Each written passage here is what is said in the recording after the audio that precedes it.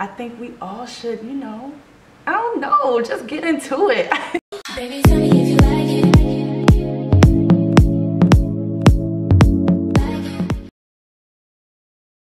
Hey guys, welcome back to my channel, or welcome if you are new. My name is Kami and welcome to the Chameleon family. Make sure you hit that subscribe button to see more. So today's video is going to be all about how to captivate your sex appeal as a feminine, divine feminine woman, and how to give off sensuality. So yeah, I'm gonna have 5 tips to share with you guys, and I feel like this topic is really important because it's not really talked about a lot, and having sex appeal and being sensual is very important as a woman. I think sometimes it gets misconstrued because there's a thin line in a lot of people's eyes of what is acceptable and what is not acceptable behavior for a woman in regards to the kind of sex part or sensual part of our being. I want to kind of shed some light on this topic because it is okay. It is okay to be sensual. It is okay to be sexy. It is okay to bask in your sex appeal as a woman. And there are ways that you can sharpen it that are still very tasteful, very endearing, and captivating more than maybe a different approach. Some people feel like there's a certain way, you know, you have to captivate a man or a woman in this sense. And being sensual doesn't have anything to do with having sex. Let's just like cut that out right here. So being sensual or having sex appeal does not automatically mean that if you are captivating a person, you want to go sleep with them at the end of the night. You can show sex appeal towards a woman, you can and not be a lesbian or not be gay. So there is a sort of energy that just comes along with it when it's done right. So I wanted to kind of share those tips with you just in case you want to kind of just give your sex appeal, your sexual aura a little oomph, and if you needed some help in that department. So without further ado, let's go ahead and get into it. And I feel like as a divine woman, you definitely have to have this kind of sensual aura about yourself because it ties hand in hand with being a confident woman, being sure of yourself. And I think we all should, you know, I don't know, just get into it. I don't know what else there is to say. I mean, I love being in my sensual energy all the time, and there's a time and a place to kind of spruce it up or bring it down a little bit, but I feel like it's definitely something that I have grown into, and my confidence has spiked a lot. So the first thing I would say is to have mirror time. Adore yourself. So I have mirror time all the time. Sometimes it's directly when I get up in the morning, or maybe throughout the day, but you want to spend a few moments in the mirror adoring yourself, looking at your features, looking at your body, looking at your hair, your stance. If you squint your eyes a certain way, how do you look? If you put your lips a certain way, how do you look? And sorry, I'm kind of adoring myself right now in the viewfinder, but you want to do that because you want to learn all about your body in all aspects: your face, your curves, your flaws, your perfections, your imperfections. And yes, I did say perfections because we are divine creatures, honey. He ain't make no mistakes, okay? So you want to start to identify certain things that you love about yourself, and you will in turn have it revolve like this, and it'll be an everlasting love you have for yourself. And once you have that, you'll start to notice that you will capitalize on those features you like. So if you like your eyes, right, and if you refer back to my previous video where I talked about how to be feminine, where I talked about eye contact. So now those two will go hand in hand. You love your eyes, and then you're supposed to be already working on your eye contact. So now there's a way that you know, can just look at a person and bring them in. I know you feel it. I know you feel it on camera, okay?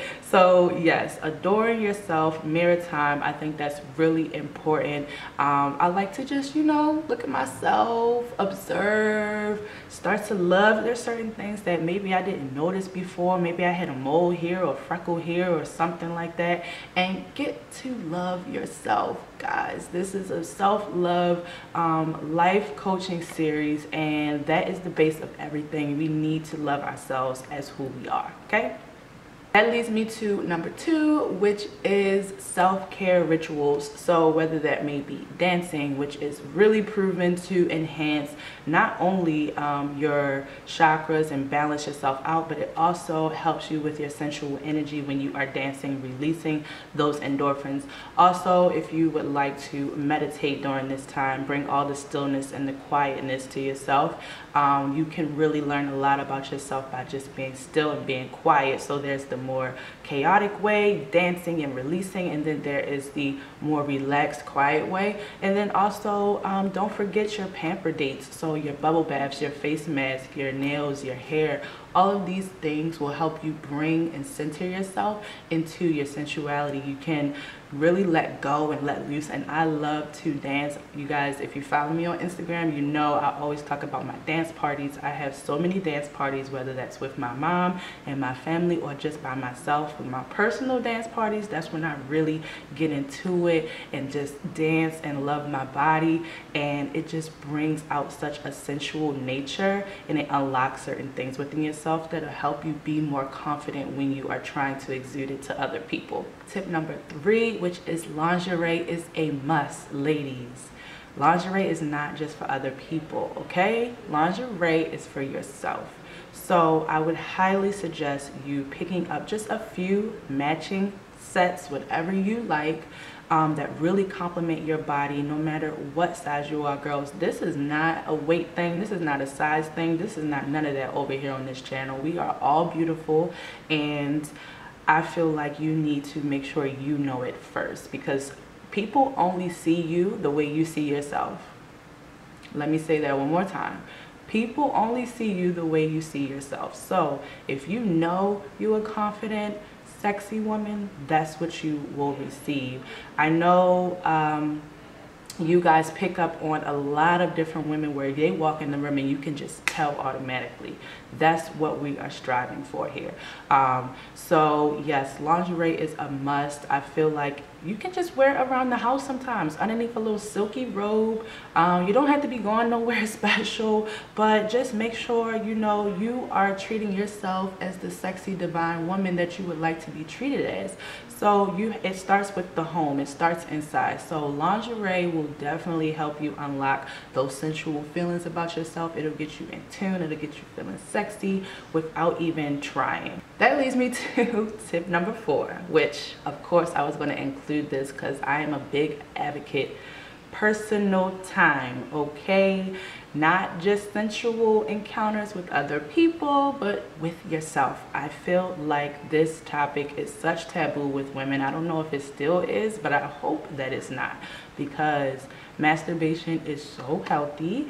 Orgasms are literally a deep connection within yourself and the universe and your inner being. I feel like it's really essential to have these experiences with yourself, not only to learn your body for yourself so that when you are with another partner you know how you want to be pleased, but when you know your body on that level, it opens up so much more for you.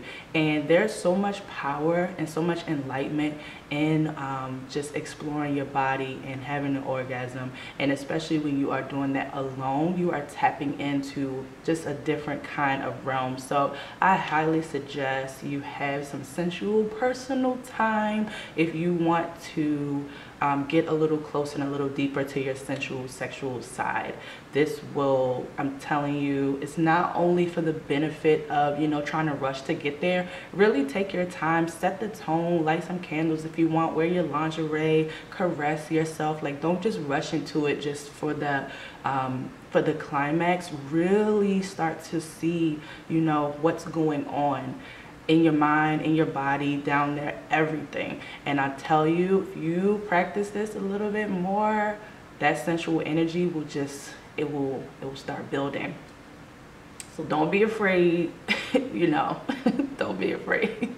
That leads me to the last tip, which is to always be mindful. So you want to be mindful of the energy that you are putting out. Now that you are practicing all of these things, when you go out into the real world, you'll be aware of yourself. So be mindful of your posture, be mindful of the way you walk, your appearance. I have a video on how to always look your best if you guys want to see that. But if you guys would like outfit ideas, because I didn't show outfits, I just gave tips, let me know down below and I will show you guys some really feminine and sexy outfits to put together for any occasion. I think there's a hair on my lip. So yes, your eye contact, the way you walk, your aura, your energy. Once you have practiced all of these things and you start to strengthen them at home, when you go out in a crowd, sometimes you may not even notice that you're doing it because you've practiced it so much. So just keep practicing, and then once you put in the work, it will come like this. So just a little personal story of mine.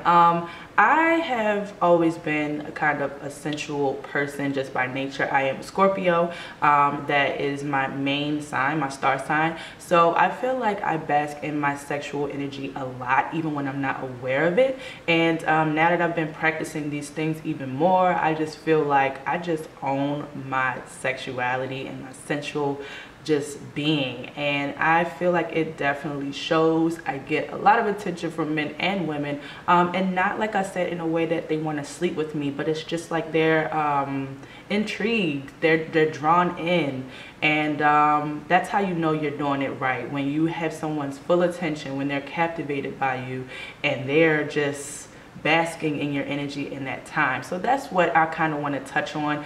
This will help and lead to, if you are trying to be more in the dating world, you can apply these tips as well, but I'm just in an overall sense of trying to help you just be more sensual. And it's okay to be sensual. We are sensual beings. That's why we have senses. And like I said, it doesn't have anything to do with going to bed with anybody or having sex or your sexual identity or your sexuality. Being sensual is very separate from that, and once you understand that, you'll be able to tap into it in a mature way. So I hope these tips were helpful. I hope you were inspired to kind of just strengthen your sensuality a little bit, and don't be afraid of it. It is okay to be a sensual being. That's what we are. And yeah, enjoy it. So I hope you guys enjoy. Let me know down below what other content around these topics you would like to see. Oh, and before I go, hopefully if you made it to the end of the video, I would like to start doing more Q&A, so you guys send me over questions or dilemmas